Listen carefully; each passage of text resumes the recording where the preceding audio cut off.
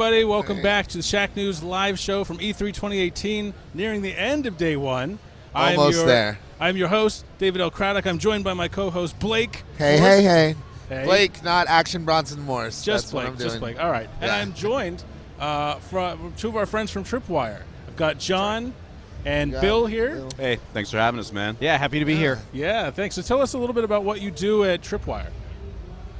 We make video games. You make video games. Great. Yeah, wait, what? Small world. We talk about video games. Yeah. Awesome. Yeah, so president, co-founder, used to do a lot of programming, did weapons, AI. Do you miss it? I do miss it. I miss it a lot, but somebody's got to drive the ship. That's so true. That's true.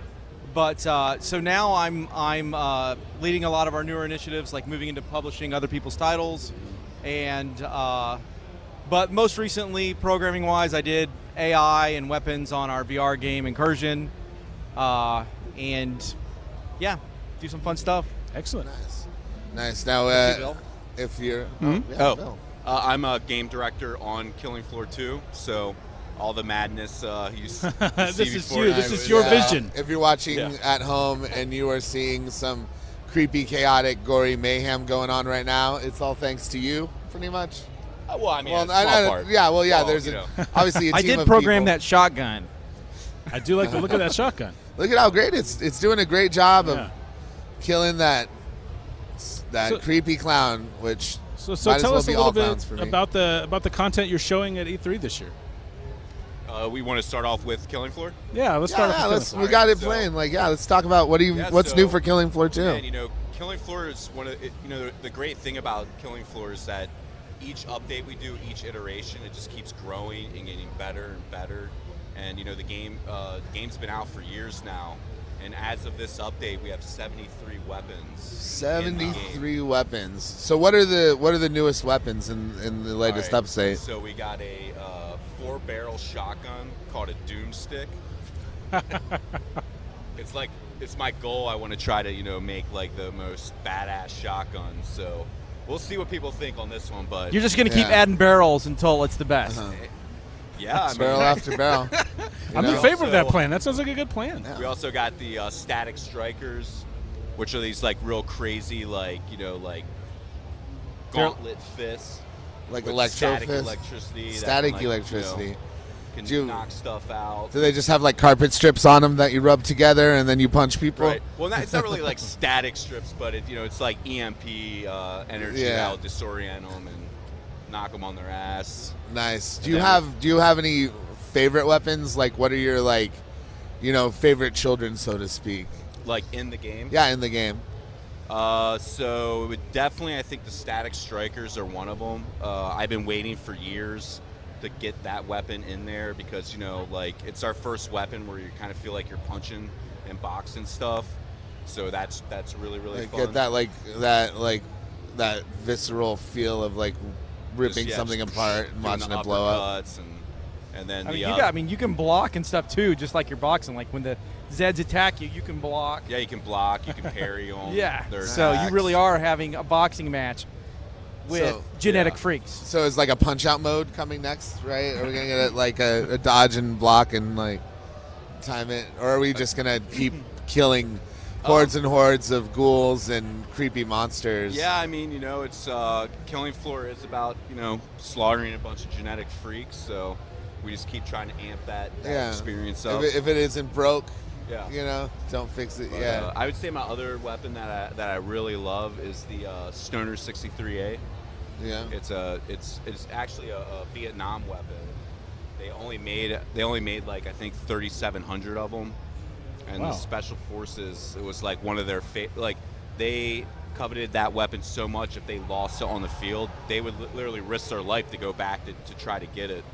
It's a real modular weapon, and you can turn it into a light machine gun by flipping upside down. And you can convert this thing so many different ways. So that weapon's tons of fun in this game.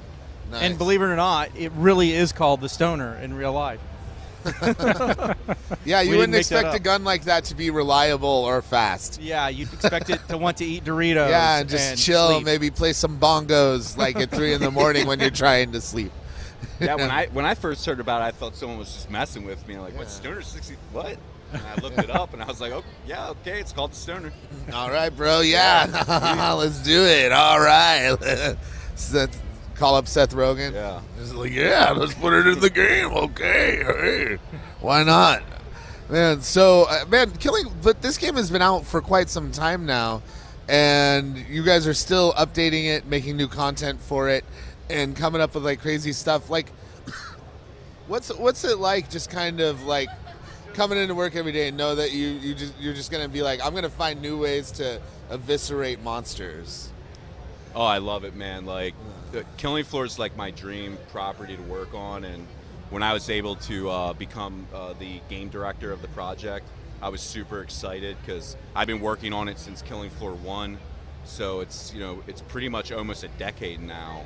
And the cool thing is that our player base is actually bigger now than it was even when we released.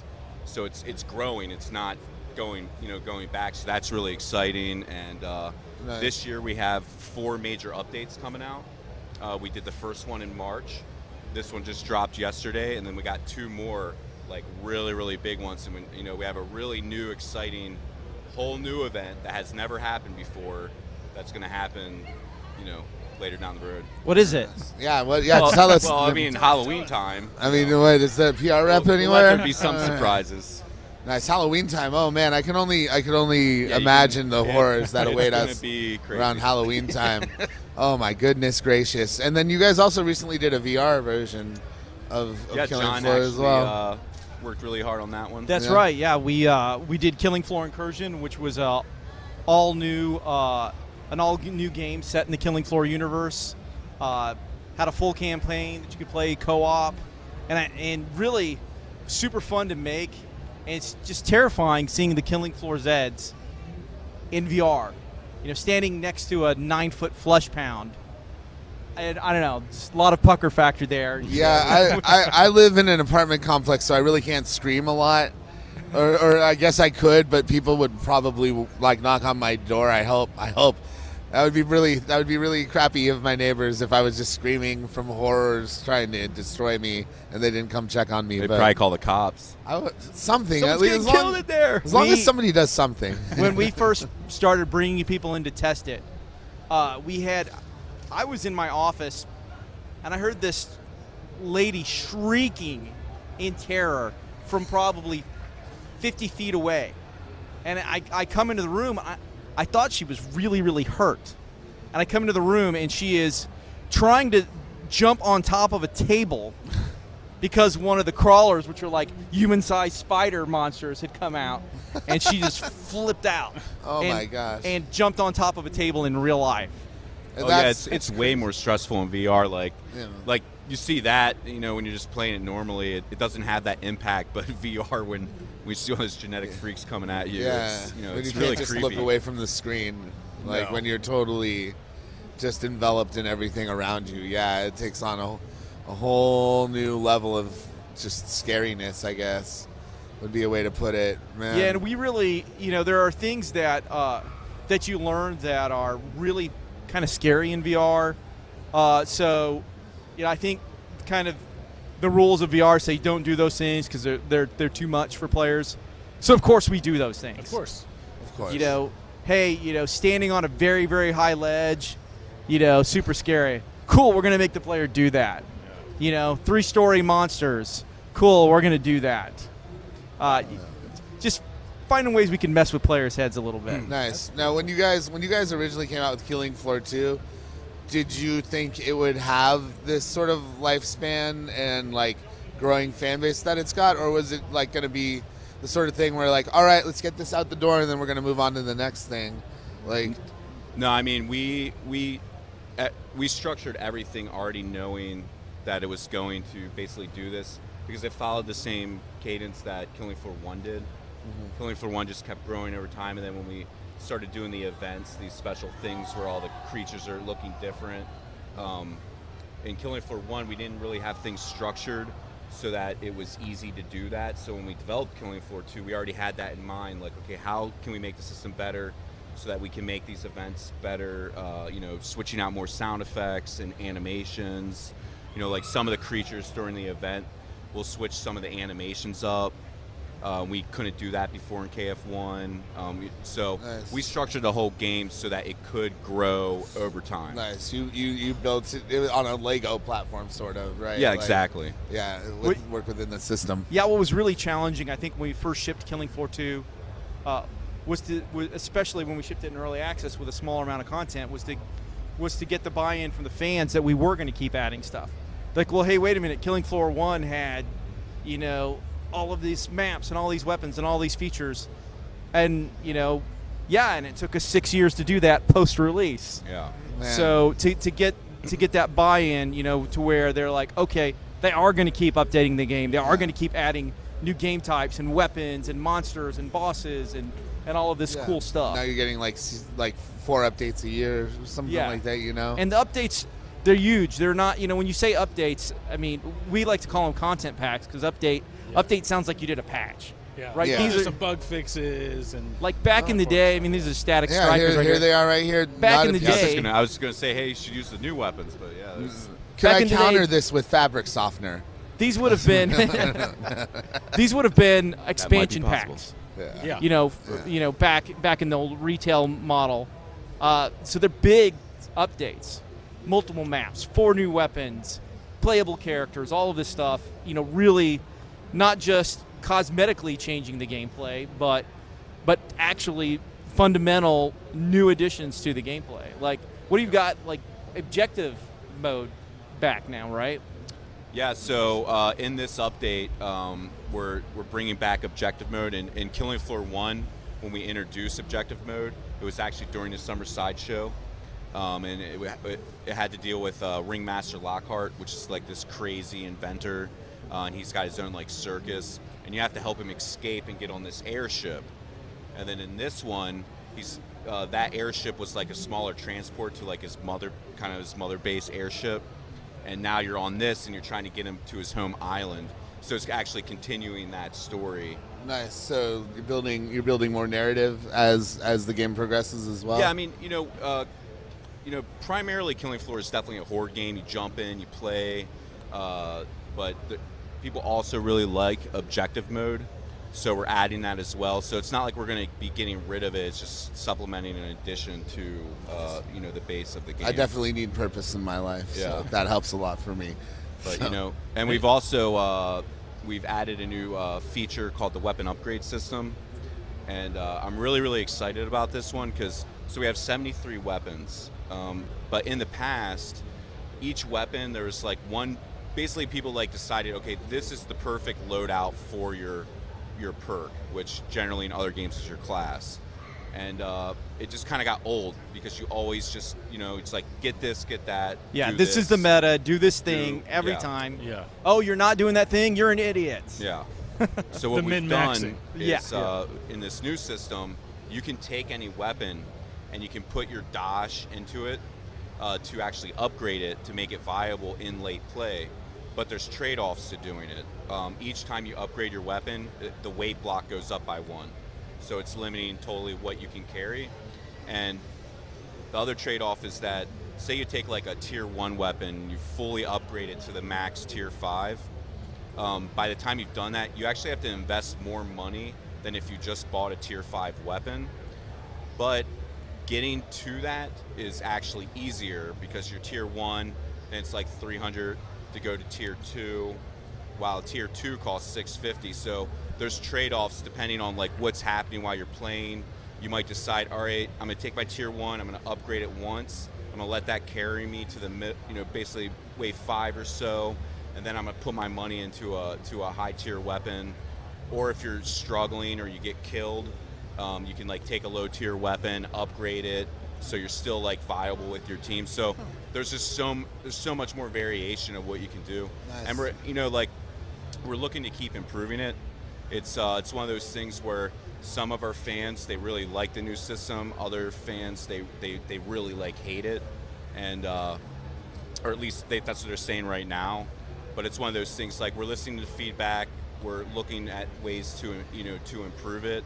But I think overall it's really good for the health of the game to give people new things to, to explore so the game doesn't get stale, because Killing Floor is like a living type of project, it just keeps changing and evolving. Now, speaking of projects and changing and evolving, before we run out of time here, I want to talk about some of the other things you guys are involved in, and I don't want to hog up all the David. If you have any questions, just feel free to. Oh no, I was really interested in branching out more into publishing. We saw the trailer for Maneater. The game looks awesome. So can you tell us how you got involved in that project and what TripWire's plans are for the publishing side of things? Yeah, so we have been thinking about publishing for some time, and a lot of times we have, because of our experience starting as a mod team, then becoming a professional developer, and then finding the Killing Floor mod and taking it commercial, we get a lot of independent developers come to us, hey, can you publish our game for us? Right. And we were like, well, no, because we don't do that. Right. And finally we just talked about it and said, why don't we stop saying no? When these people come to us with really cool stuff that we can add value to, helping them get noticed above the 5,000 games coming out a year. Right. When they have really cool stuff, let's do that. And one of the first people that came to us was Alex Quick with the studio Blindside. And if you don't recognize the name, Alex Quick was the original modder making Killing Floor, the mod. Oh, wow. Back in 2005. So of course you're gonna help that dude out. Well, right? and he came to us, and he had done Depth, which was sharks versus human multiplayer. That game had done really good, but he said, I want to make something with sharks where you play as a shark, and there's a full campaign and open world, an action RPG or a shark PG. I love it. I love that you guys call it a shark PG, because that was the first thing one of our writers said when we saw it at the PC Gaming press conference yesterday. That was the first thing. He's like, Shark PG, bro. Yep. And you guys have embraced that term. I love it. Yeah.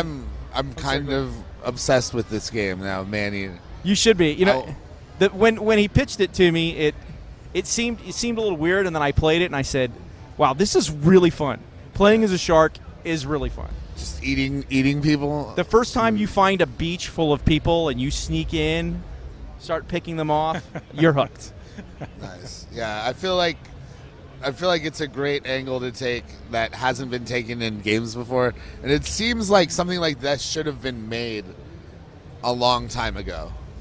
Yeah. Well, we're glad it wasn't. Yeah. Well, obviously, great timing for you guys, but. So what is TripWire's level of involvement in Maneater?